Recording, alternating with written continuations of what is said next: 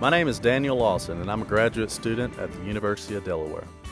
I'm researching breeding black ducks in North Carolina for the North Carolina Wildlife Resources Commission.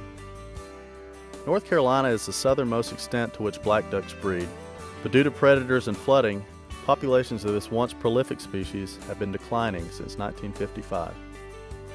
The focus of my research is to understand habitat choices during the breeding season and to determine nesting site preference for the best hatching success. My interest in wildlife management, specifically the conservation and management of waterfowl, stems from a passion that was ingrained in me from childhood.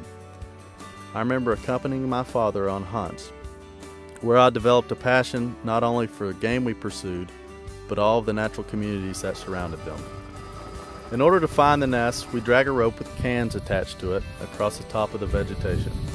And when we'd get close, the hen literally would pop off the nest. We monitor the nest and see how the eggs are progressing. We count how many eggs are in a clutch and take other metrics like egg length and width.